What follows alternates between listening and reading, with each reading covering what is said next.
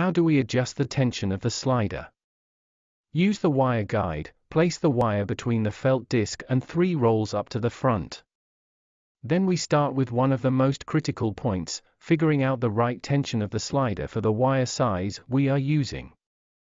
In this case, we use a one-piece slider for smaller wire diameters. If we need more tension, we bend the spring wire slightly upwards.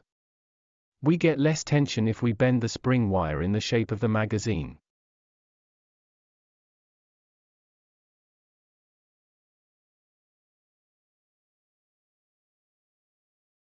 Most operators find out the correct slider tension very quickly after some time.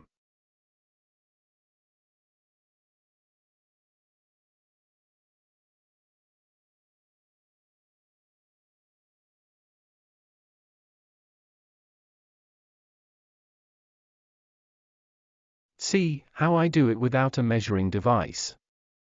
First, I put only a few turns in the shuttle.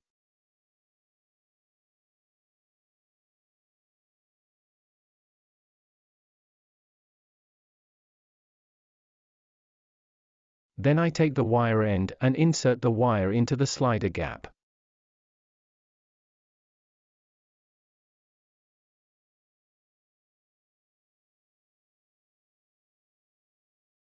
Then I pull the wire out of the shuttle a bit, the slider moves backwards, and I see if it is too loose or if the wire will cut.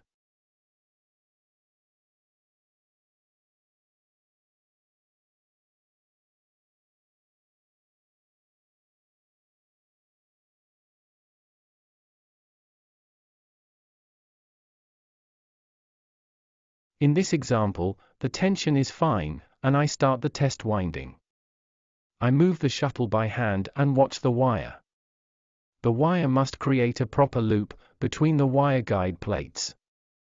The slider must pull the wire loop out of the wire guide plates. The wire must be tight all the time around 360 degrees.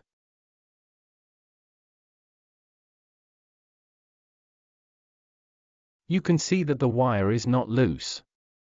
The wire loop is held between the 2 plates.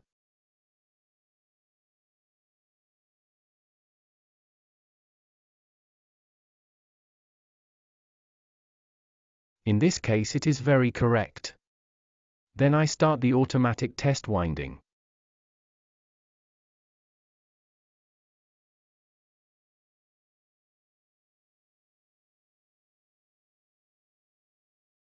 You can see it is perfect.